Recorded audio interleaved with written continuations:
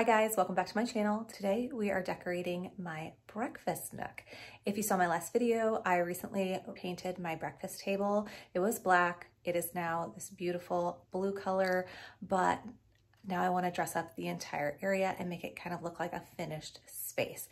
So that is what we are doing today. I did start the footage as I was painting the table. So like both the decorating and the table painting were happening simultaneously, which is why you'll see the table back to black at one point, and then I'll bring it in when it's all done. And you've probably already seen the done table, but if you want to see how I painted it, if you missed that video, I will link it below. With that being said, let's go ahead and get started. So what I want to do next in here is work on this wall. As you can see, it's just like a big blank wall. We have a window here out to the backyard and then another window out to our patio, but this is completely blank. And when you like walk over, it just looks very empty right there.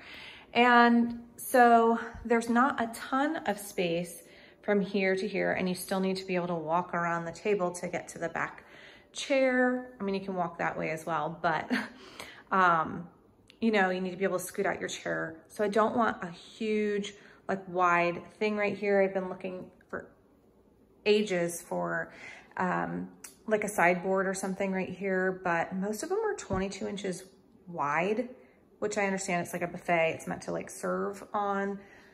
I don't think I have room for that. So I'll show you what I got in a minute, but also I have to choose between these two things, I think, for what I'm gonna put above it. I got this painting. It is hand painted. Someone, I don't know, was artistic enough to paint it because it's on a canvas and they framed it, but I got this at the auction for $5.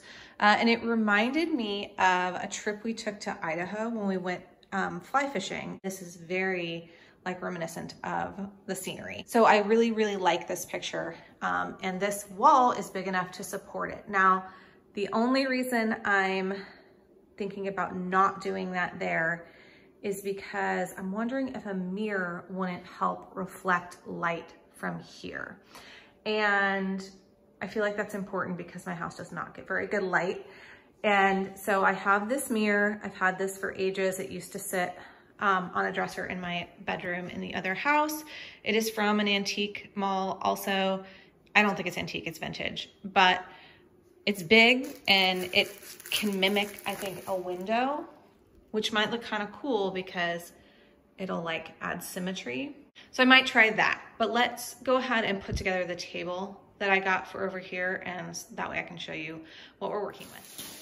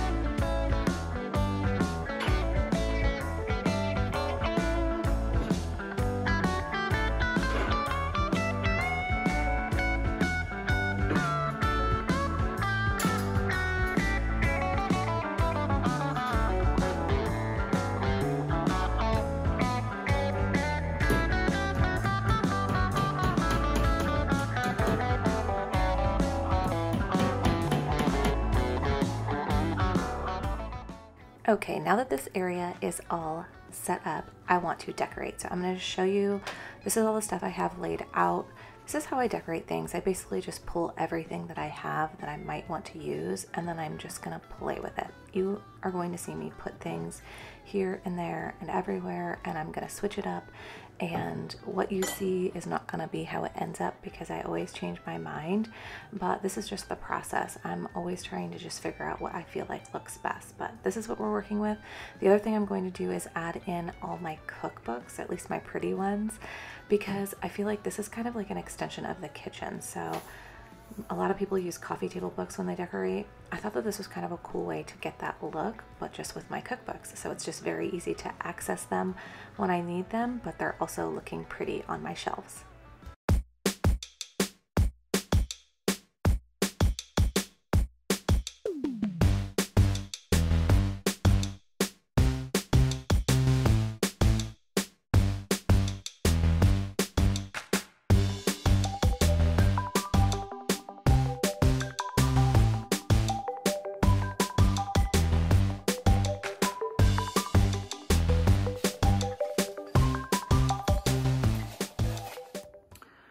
So my breakfast room is completely destroyed right now because my table is outside drying. So I'll bring that in a little bit, but for now I want to work on curtains. So I did order this curtain rod from Amazon. As you can see, I don't know if you can tell very well in the lighting, but it's called Warm Gold. I had thought it would be a little bit more brassy. In fact, I had ordered these curtain rings to go with it, but as you can see, they do not match at all. So I ended up getting the same brand curtain rings, and they just came today, and they're gonna match perfect because I do really like the rod. I'll show it to you. So this is the rod. It is 1 inch thick and it is expandable. I think something like 88 inches to 144 inches, but don't quote me. I will link it below though.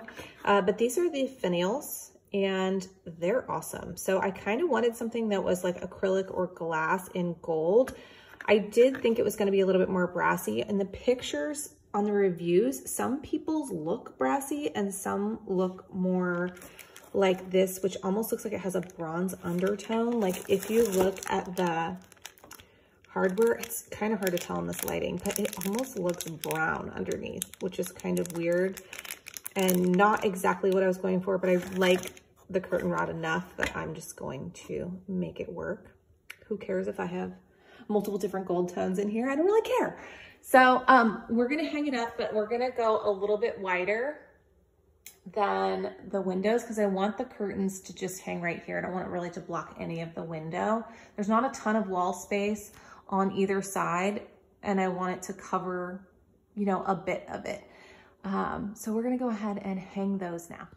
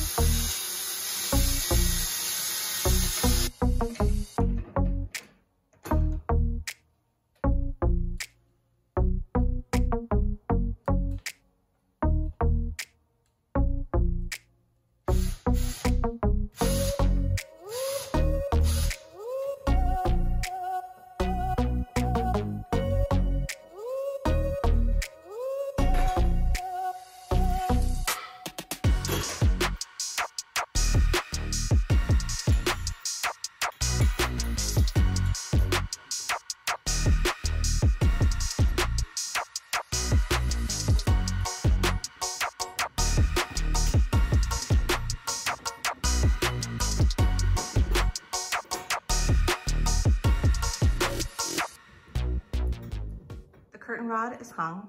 I'm not gonna lie, that was way harder than I thought it was going to be, and I've hung lots of rods before, but that one was a pain in my neck.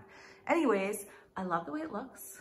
It's kind of hard to tell. It's gold. It looks like a bronzy gold, but it might look better in the daylight. Right now it's getting kind of dark. But anyway, I'm gonna show you the curtains I got. I picked these up on Amazon. I think they were $60 for the set. They are a velvet and they are pinch pleated. I think they're only 28 inches wide. So I don't want to cover my actual windows because I have blinds and I use them and I like them. So these are really just for decoration. I think the 28 inch might be enough, but if it's not, I might just get a second like set and just have 2 panels per side. But we're gonna go ahead and hang these.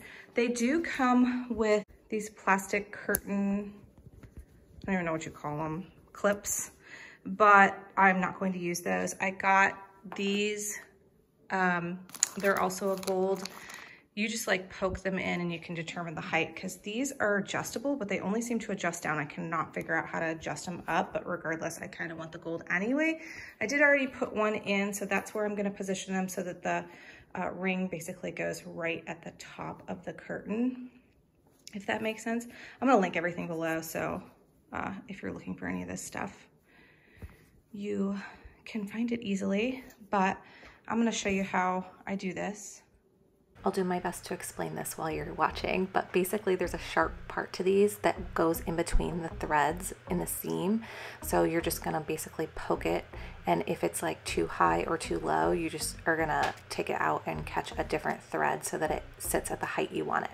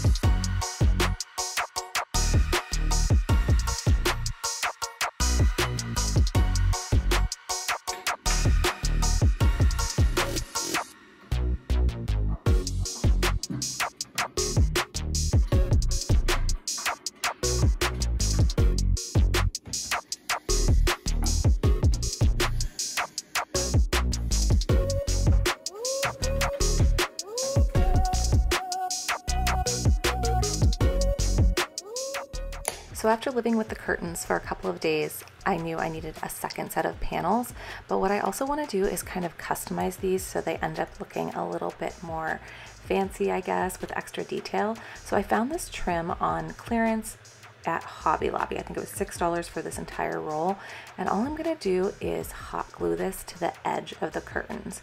So the way you want to do this is you want to glue or sew, you could do it both ways, the trim to the inside edge of the curtains. So one side will go, like one curtain will get the trim on the right side, and then one curtain will get the trim on the left side. That way when they meet in the middle, the trim would touch. Now these are decorative curtains, so I won't actually close them, but you'll get the idea when they're hung up. So that's all I'm doing here. I'm just gluing a little bit of the trim over the top of the curtain so that it's like a clean edge, and then all the way down, and then I will like end it the same exact way, just a little bit under the curtain, folded under and glued.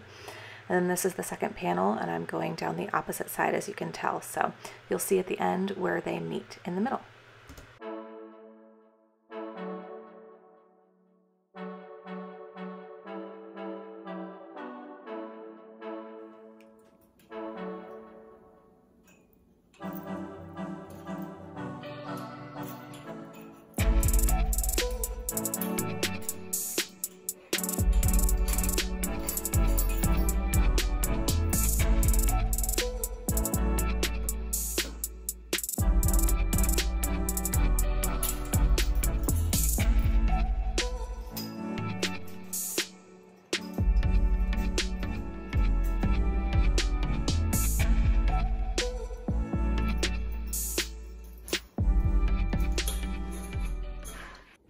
The last thing I want to take care of are our cat dishes. As you can see, we have a water bowl that like fills itself, and then Whiskers is eating out of the little small cat bowl.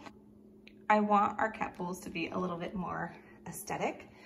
We have this extra window right here. The cat bowls are going to go over here because I think that makes sense with the curtains being over here. They were kind of tucked in that corner right there. So I got a bowl from Amazon. I'll show you. This is the first time I've opened it, but as you can see, it's actually plastic, which is nice. I think I could throw these in the dishwasher probably. They have like a reeded effect, which is really pretty. And then it comes with this little gold stand. And what's cool about this bowl is it's meant to be elevated. So apparently for cats, One of the reasons that they spit up their food sometimes is the angle that they're eating at is not conducive to their digestion. So this being raised up, I guess, is supposed to help the cats. And that's good because I have one cat who likes to get sick all the time. So I'm hoping this will help her. So I'm gonna wash these and we're gonna fill them and put them in place. And then we'll give a little tour.